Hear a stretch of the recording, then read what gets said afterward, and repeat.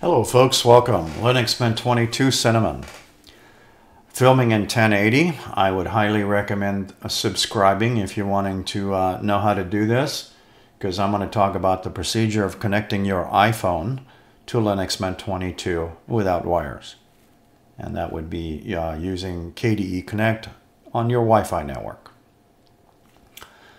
You can certainly use this information too for Android. When it comes down to adding the applications, it's just slightly different. But the example I have for you today is on an iPhone. I'll talk about adding the Linux Mint 22 Cinnamon application and also the application on the iPhone and how to configure both of them. I'll also discuss the importance of a firewall if you use one, about rules. And then I'm going to show you how to install a simple applet to monitor communications when you receive a file. Okay, all that stuff. Again, I would highly recommend subscription. Not everybody's cup of tea. Again, filming in 1080. One more time, welcome. We're going to first start, if you want to do this, by opening up your software manager. And you're going to look for this application. It's called KDE Connect. Okay, and if you already used it before, maybe you know how to do some configuration, but the video is generally meant for folks that have never used it. So install that. And again, this is for smartphones, tablets. So anyways, we're going to be using an iPhone for today's demo. So once this is installed, the system package, you're going to find it in your Mint menu if you type in KDE, and you'll see Connect, which is the main app. The indicator will come on when you actually turn the app on. And you can also right-click on the indicator with Connect Settings. And I'm not going to talk about messaging. That would be SMS. So really, I'm going to talk about transferring files, but in this case, we're going to be doing mostly photos. Okay? Now, most people do not need this running or auto-start it when you log in, because you're not constantly transferring photos or files. So my suggestion, I'm going to do things my way, but my suggestion is to place this as a shortcut on your panel bar or in your menu. You can certainly right-click, add to panel, add to desktop, add to favorites. Now if you decide to go desktop, you must right-click and add. You can't drag the icon to the desktop. I think that works on the Monte desktop, but not on Cinnamon. However, you can drag this icon over to here and drop it and make another copy of it by dragging that downstairs. Okay, so that's one thing. Now, before I start the app, I'm also going to suggest to you two things. Check your firewall settings, and also I will recommend an applet to install. Now, whether you want to go through your settings this way or right-click, that's all up to you. The first thing we're going to talk about is the firewall, and that's down over here under Admin. The firewall for Linux Mint 22 Cinnamon comes disabled by default. Sam is just a made-up name user, but put in your username, password. All right, if you see this colored, that means the firewall is on. Again, it's normally turned off and it'll be gray.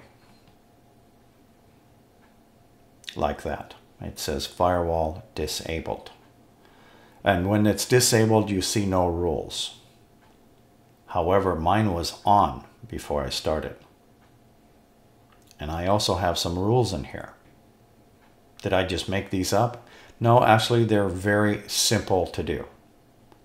And the application KDE Connect has to be done before you do this. In other words, installed. So KDE Connect is installed. Here's our shortcut. I haven't activated yet. We're going to deal with the firewall. If you want to test all this stuff out first, you can certainly turn off your firewall. However, when you turn it back on, please remember it's going to deny all incoming. So you need to do the plus thing and add an application filter. So just type in KDE and you can see it populated. KDE Connect is what you want. Allow and what direction. You can do in, out, or both. In is the most common, of course. because you're receiving. Do the add thing. And you can see the rows that I've added. And the only time they're in play is when this is on. All right, please don't forget about this. That's why I recommend watching these kind of videos in its entirety.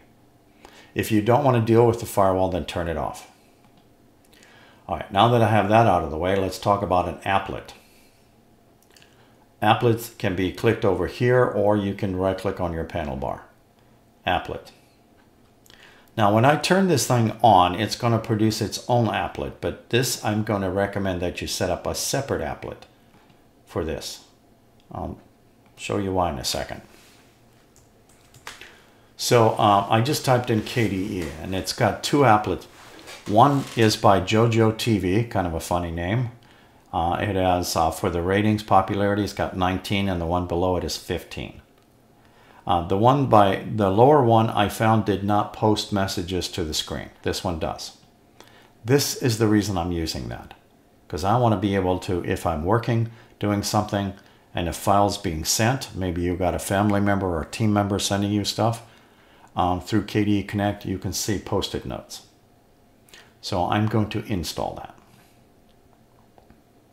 Once you got the check mark, go to Manage, you go find it, and you turn it on. And that applet will appear to the right of my last applet on my right-hand side, to the left of this applet here.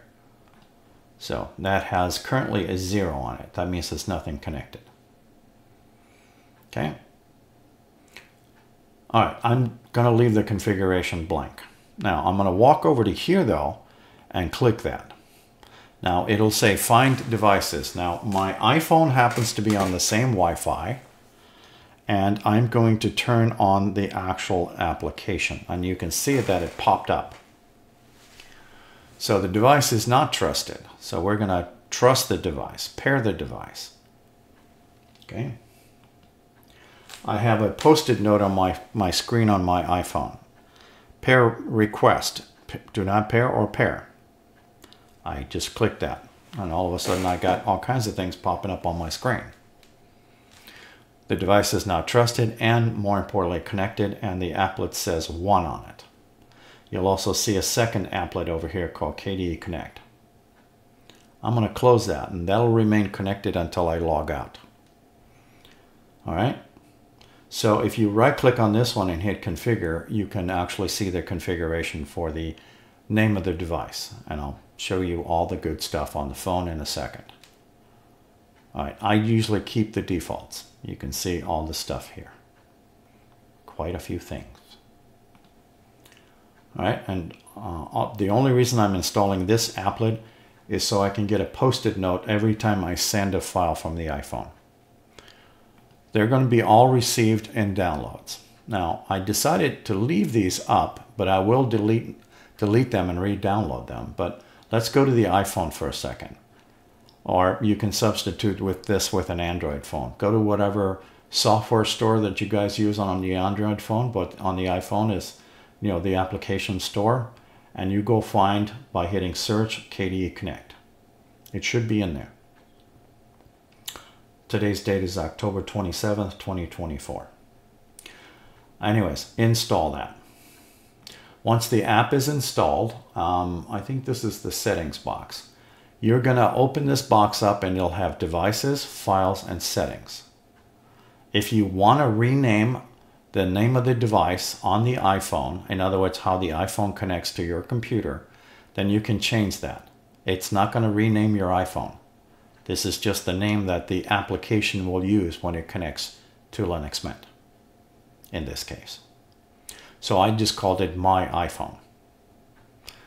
The other thing to be aware of, please be careful in your advanced settings. There's a lot of red things in there that there's a recommendation of not doing. Generally, if you just leave the defaults, you should be okay. So when you click Devices, you're going to see this screen next. Okay, I happen to have 2 devices. This one is Linux Mint 21.3 and this is Linux Mint 22. How do I know if I have multiple computers with KDE Connect on it? All right, so the first thing to do is, my simplest suggestion is, do you have terminal on your panel bar? If not, open up the settings and type in T and open up terminal. You don't have to punch in anything. I'll just make this larger for you. If you have never understood how terminal has this displayed, this is the name of the user. Sam is our name of our user for today. The @ symbol, and then this part represents the name of the computer. So we're connecting to LM22, the name of that device or computer. So after you pair the two, and you have a green thing here, you can click that. Remember, I paired it on the computer already. And you'll end up with that. So it's telling me the device I'm connected to is LM22, which is this computer. I can do the clipboard thing. I can send photos and videos. And that's really what I'm going to cover today. I'm not going to cover the rest of this stuff. Just sending photos. And that's the most common thing that people like to do. Okay? Once you push that button, you end up with, I think it's this one. This will open up your photos. And you select them just like you normally would, and then hit add. And you may see this privacy notice here about KDE Connect. And once that's done, they'll be sent immediately, providing, again, you're on the same Wi-Fi. What I'm going to do here, folks, I am going to resend all of these again. Now I'm going to pull the box over to the side, so you can see the post-it notes, and they'll be one at a time. I can do this either one at a time, or I can do multiple. Okay?